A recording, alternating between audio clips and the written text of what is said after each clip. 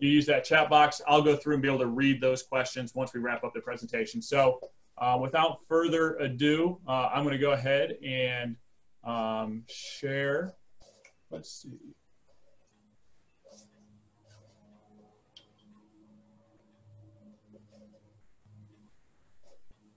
All right, Mike, and then you can take it away. All right, great. Thank you, Mark. Good afternoon, everyone. Thank you for taking time out of your schedule to join us this afternoon. As Mark said, we're going to go through a few PowerPoint slides and then hopefully answer some questions for you. But this is kind of designed to be an overview of Augustana athletics. And as Mark mentioned, my name is Mike Zapolski. I serve as the athletic director here. I'm currently finishing my 12th year at Augustana and my 37th year of working in college athletics. I started back in the 1980s. I'm basically probably about the same age as most of your parents, and I've been fortunate to have been at Augustana since 2008. I worked 20 years at the Division I level and have now finished 17 years working at Division III. One of the things I really like about Division III athletics is I've found that the student athletes are just as committed to their sport.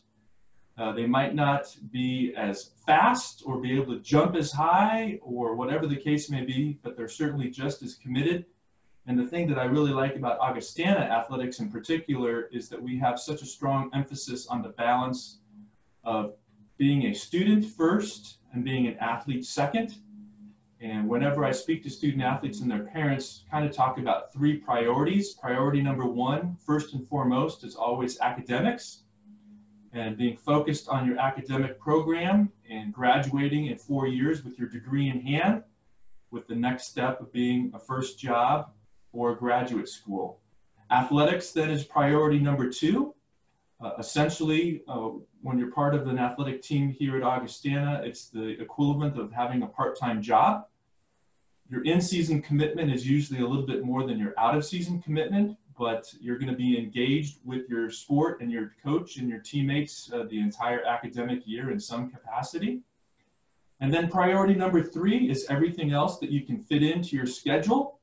There's 168 hours in the week. And if you're good at time management, you're going to find that there's ample time to get engaged and involved in other things on campus. And that's kind of the balance that we want.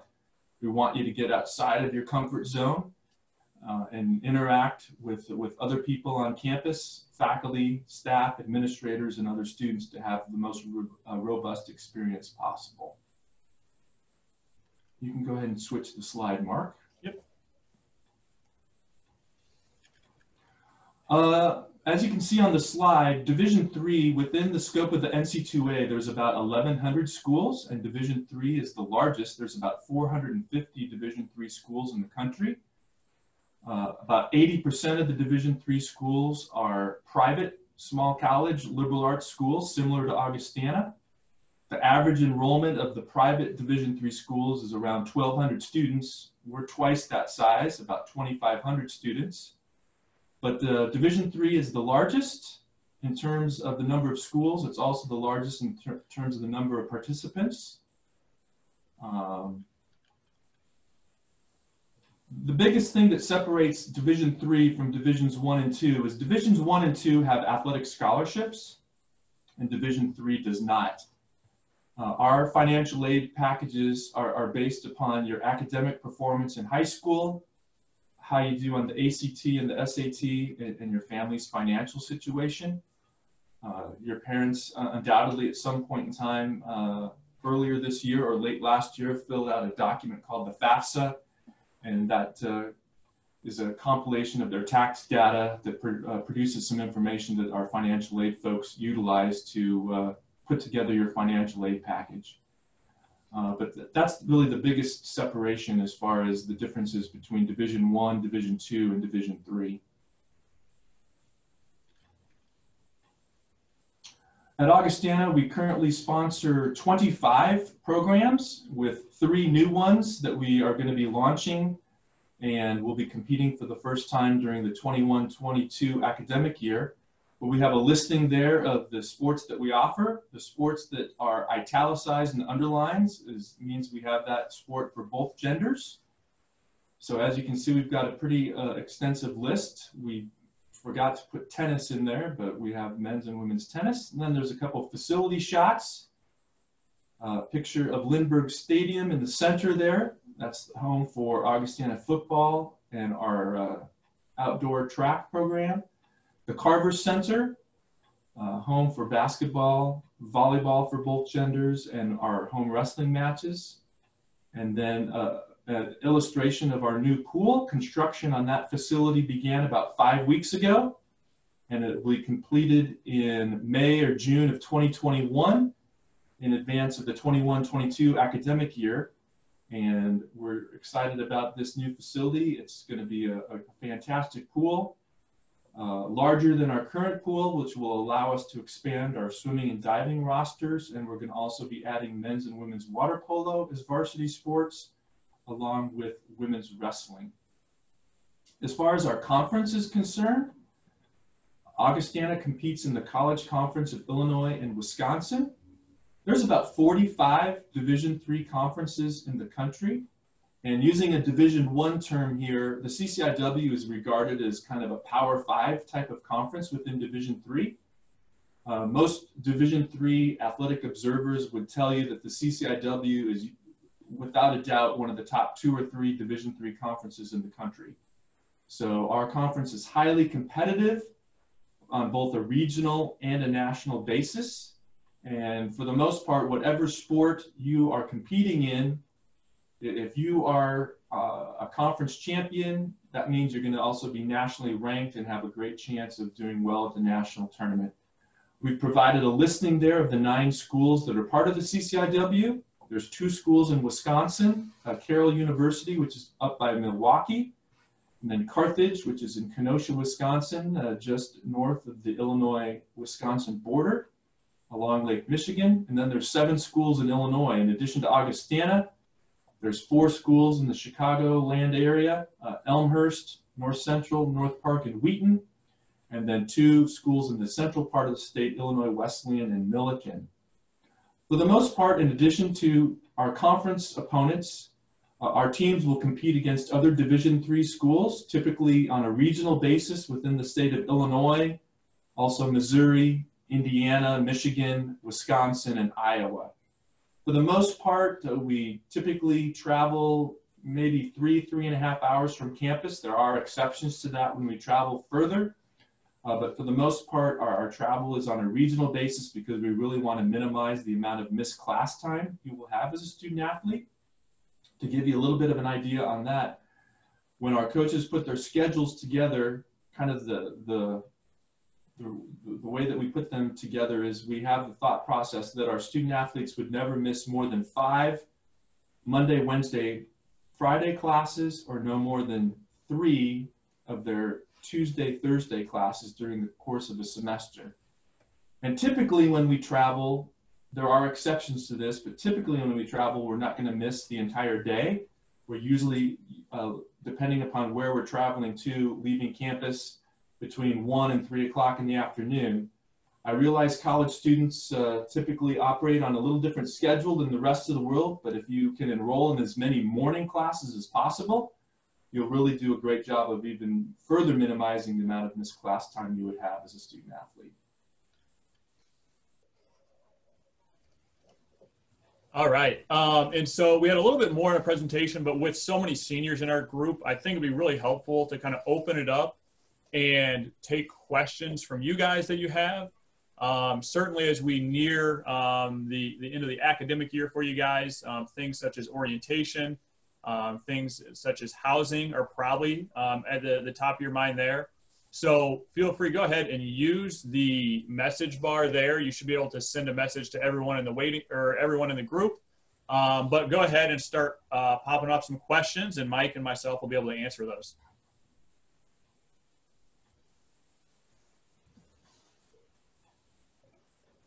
And so while we do wait for that, one of the questions that we hear most often is about the fall with some of the uncertainty about stay-at-home orders.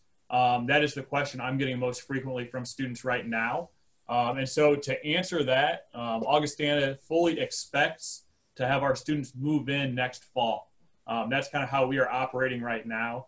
We obviously will take the recommendations of local, state, and federal government into effect as well, with some of the uncertainty.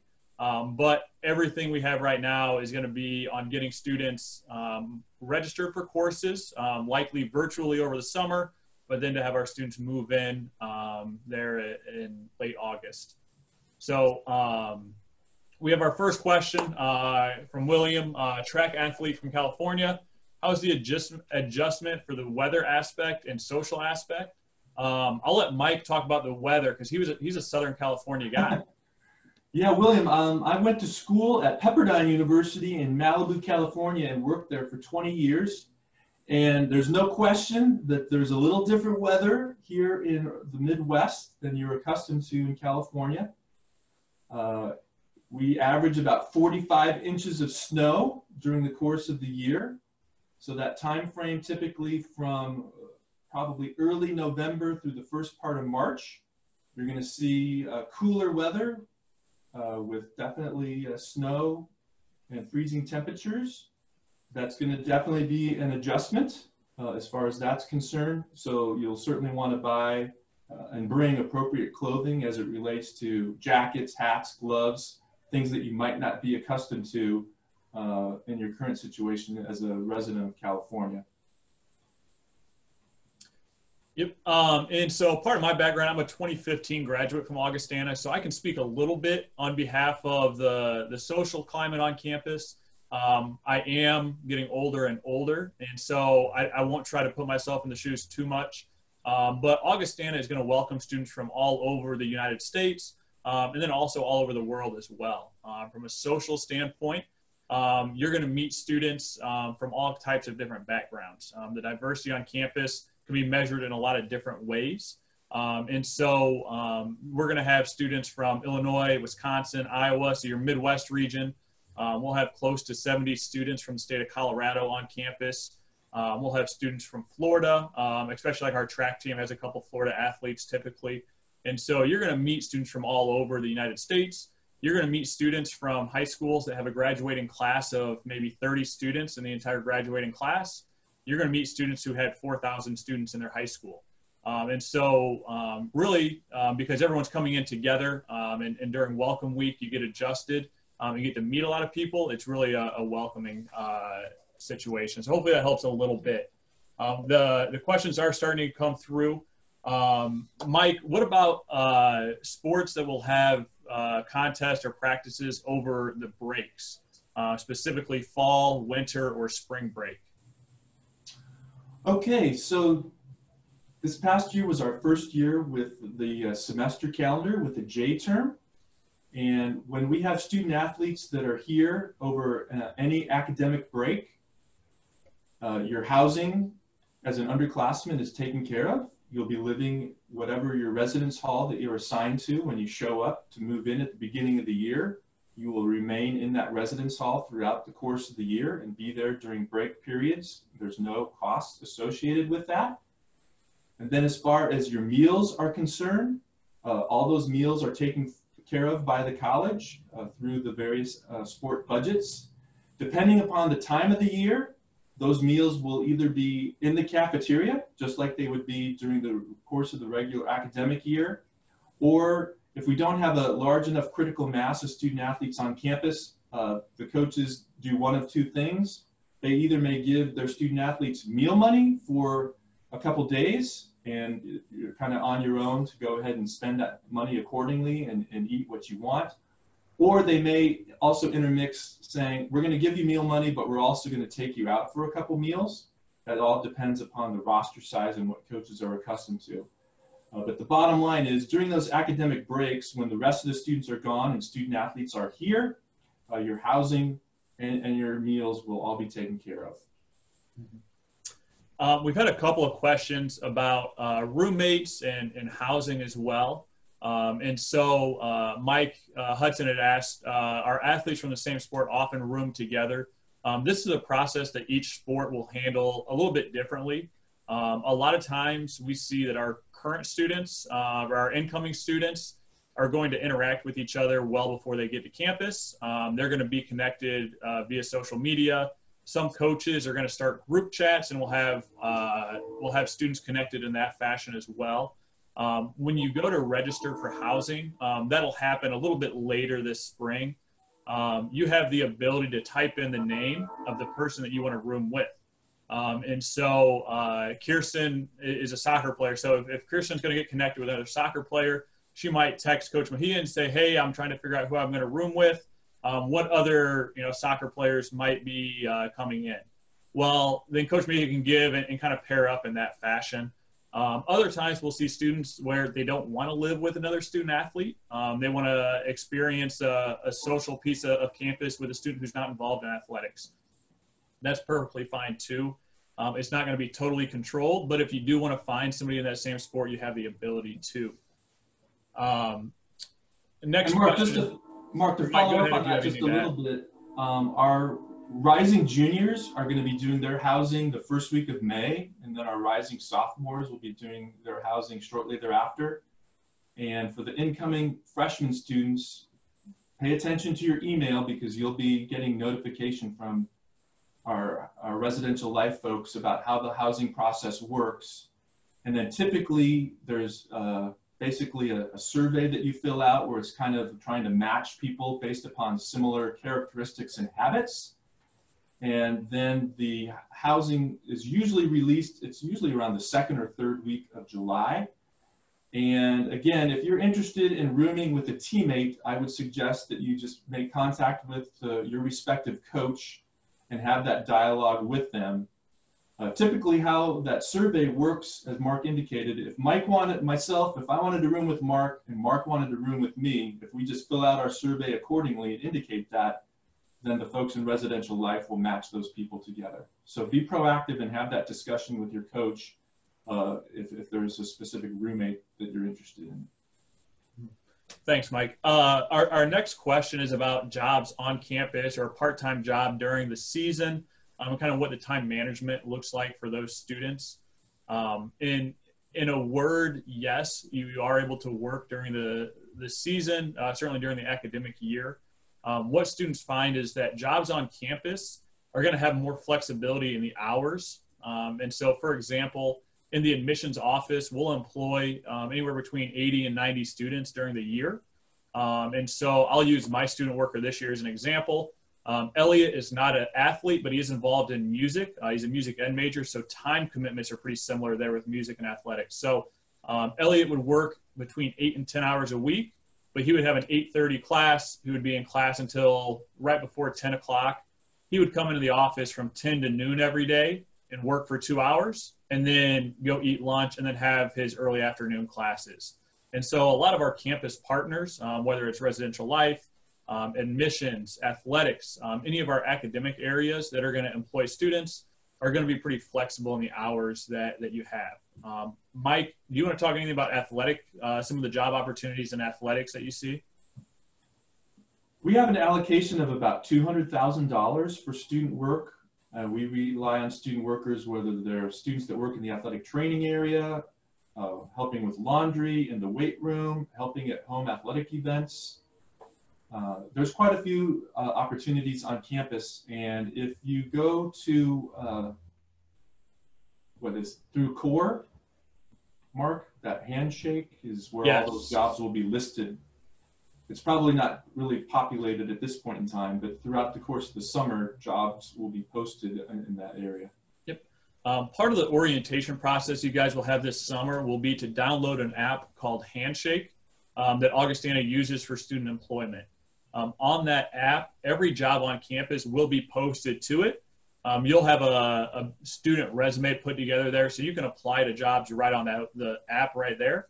When you come to campus for Welcome Week, when all of our first-year students come to campus, new students will come to campus, we'll have different departments represented at a bit of a job fair of sorts, where then you can go and meet in person. You can talk to different people from different departments during that time, which can be really helpful.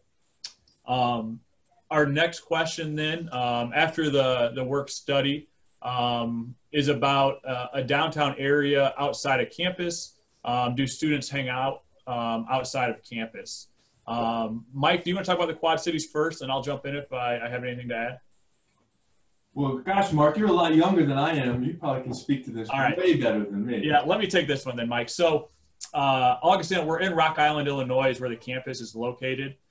It's going to take about 5 minutes to get to downtown Moline or downtown Rock Island. If you want to go to Davenport, Iowa, across the river, which has a great downtown area as well, it's going to be 10 to 15 minutes depending on bridge traffic. But our students will hang out in Rock Island downtown and then Moline downtown. So in downtown Moline, you have the event center in the Quad Cities. You can tell how long someone's been in the Quad Cities by how they refer to it. It's probably the Mark, is what Mike probably calls it. I call it the Tax Slayer Center. But it's going to seat around, is it 8,000 to 10,000, Mike? Yep.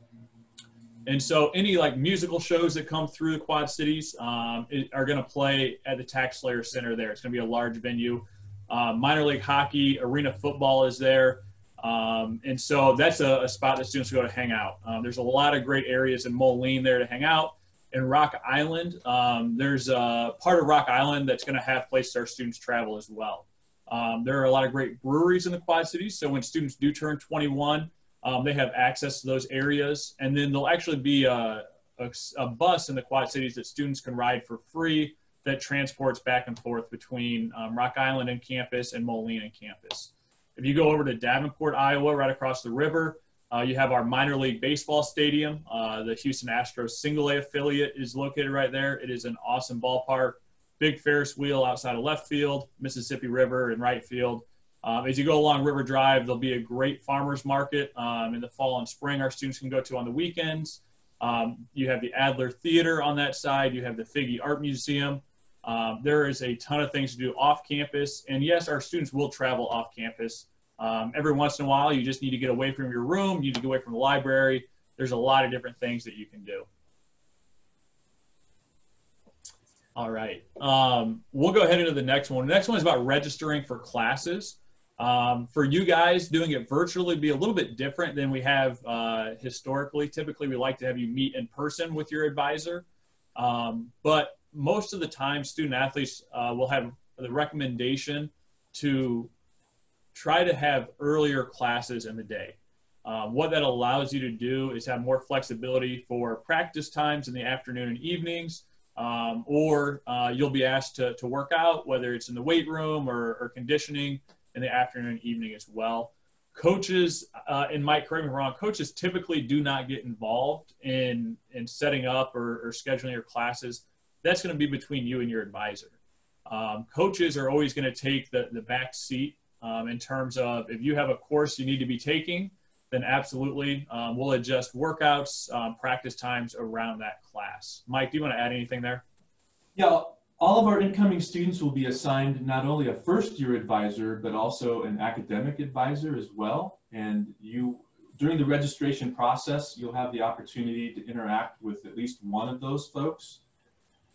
During your freshman year, you're essentially going to be taking, for the most part, general education requirements. And depending upon your academic major, you may, during your first year, take a class in your major, but typically freshmen are just taking general education requirements. And during the fall semester, they will typically enroll the first-year students in 3 classes, and then you'll take 1 class during J term, and then 4 classes during the spring semester. That's a pretty normative schedule for a first-year student, whether you're a student athlete or not. You'll be taking 3 classes during the fall, 1 J term class, and then 4 classes during the spring semester. As a student athlete, you can also earn 1 of the HEPE credits, a PE credit basically, by participating in your sport. So a fall sports student athlete, if you're a soccer player, a cross-country runner, football, you can sign up and take that 1 credit class designated for your sport as a freshman during the fall semester. Typically the winter and the spring sports have that opportunity during the spring semester to do that. So when you go on and you look at the various courses available, you can see you'll have an opportunity to do that, and you can do that one time during your academic career here. Yep. And so we had a question about transferring to Augustana as well and how that affects eligibility. And so per the NCAA, if you use a year of eligibility before you come to Augustana, or if you were to use 2 from an athletic standpoint, you're going to have 4 seasons, 4 years of eligibility. From an academic side, if you're a high school student right now and you think, gosh, a year at community college is going to work first, just communicate that with us in advance because we can recommend courses for you to take during that first year to help your pursuit here. So hopefully that helps a little bit on that question. Each individual coach will kind of help out along the way there by sport. Mike, for cross country and track runners, can you talk about the seasons that they're going to experience? Sure. For our men's and women's student athletes that are involved in cross country and track, basically your season is the entire academic year. All of our fall sports teams will arrive on campus in August prior to the start of the academic year. So you'll have an opportunity to train and eat and interact with your teammates for a good week or 2 weeks before classes begin. But for cross-country student athletes specifically, you're essentially competing the entire year because the cross-country season begins in August. It goes through the 2nd or 3rd week of November. Then you transition right into indoor track. You take final exams in December, go home for Christmas for 3 weeks, come back in January for J-term, and the indoor season has begun. That goes through the first part of March, and then we transition to the outdoor season. So for those of you that are cross-country track kids, you're basically involved with your sport the entire year. All right, thanks, Mike. We do have 5 or 10 more minutes for questions available before we do need to end the meeting. So if you do have any additional questions, go ahead and shoot those onto the group chat now, and we'll be able to cover those. One of the things that we want students to know is that we're really going to value the balance in your time at Augustana. I've always viewed it as there are kind of 3 different circles that you can experience as a student. As Mike had talked about earlier, academically, that should and will be your first priority when you're here on campus. For a lot of students then, there's 2 realms left. You're going to have the sport that you're participating in. There's going to be a group of people, teammates, coaches, fans that you interact with regularly that you spend a lot of time on. And it's going to be important to you. You're going to train typically close to year round in some capacity for a lot of our students. You're going to stay in pretty good shape. But then there's a 3rd side to your Augustana experience, and that's the social experience that you have here on campus. We don't want our student athletes to be focused, okay, sports in class, that's all I can handle. We want you to interact with people from all around campus. Within the athletics department, typically we see great support from fellow students. A lot of times you're going to see different sports supporting each other at their competitions, but then you're also going to forge some great relationships within your academic major with students who are non-athletes. You might join one of our Greek groups on campus and really build some great relationships there.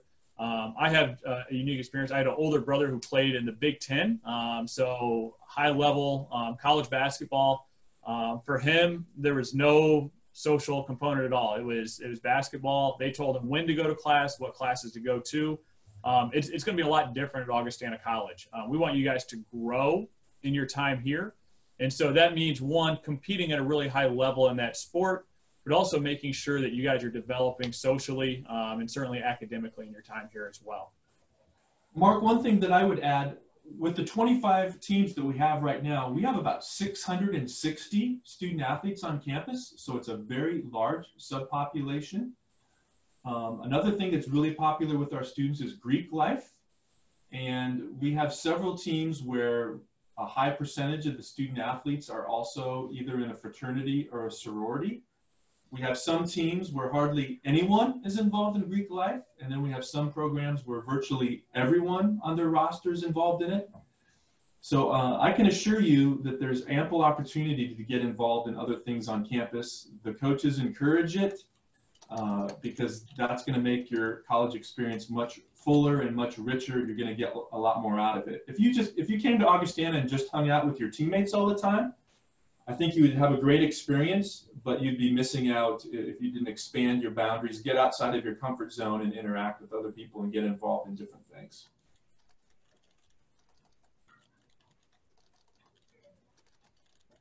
All right. I'm not seeing any other questions come through. And so first off, thanks for joining us here. Obviously, for a lot of you guys, you may have just heard news about how your seasons were. We're not going to be able to run out. Obviously, everyone's kind of going through, a different state of mind in that aspect. But also for a lot of you guys, hey, you have a college career to look forward to. And so make sure you stay connected, with the coaches that you've been working with, and then also get connected to each other, whether that's for your specific sport. Start kind of making those plans and getting excited about your time here at Augustana College. You can connect on social media, whether it's Augustana Bound on Facebook, Instagram. Go ahead and start following those accounts. I know they're sending out, students are kind of introducing themselves and getting connected in that capacity. But that can be really helpful. As we move into the summer, you'll get a lot of information via email. And so if you've submitted your tuition deposit and set up your Augustana email account, check that regularly. That's going to be the official means of communication for you in your time at Augustana College. And so we want to make sure that you are checking that and getting all the information you need. If you have questions, if something comes up and you're unsure about it, always feel free to reach out to your admission counselor. For us, we might not know the answer right away, but we will find that answer, or we'll connect you to the right people on campus to get that answer. And so we are accessible to you guys at all times. And so we want to make sure that the process this summer is a smooth one with a virtual orientation. And then once you guys do get here in the fall, there'll be plenty of time to celebrate your arrival and get you acclimated to our campus. So thank you again for being here today. If you have any or go ahead, Mike. I wanted to add one other thing for these folks. Our coaches have been very conscientious of maintaining contact with the current student athletes on their roster. We have rules and regulations that we have to live by with the NC2A, and I hope that our coaches have been maintaining contact with you. But beginning on May the 1st, our coaches can be a lot more proactive in the communication they have with students that have made their tuition deposit. So I would not be surprised if many of our coaches will be scheduling virtual meetings for all of their incoming recruits, or a combination of having those conversations along with meetings with their current team plus their incoming recruits as a means of making introductions and things along those lines. So I just wanted to give you a heads up that those communications will likely be happening, and they just can't start by rule until May the 1st. So please be aware of that. Terrific. Thanks, Mike. And so for everyone out there, thank you for joining us today. If you have follow-up questions, feel free to email me directly at markroth@augustana.edu. If you want to stick around as folks log off and send me a private group chat message, that'll work as well. Otherwise, stay in touch and certainly stay in touch with your specific counselor as well. Thanks, guys.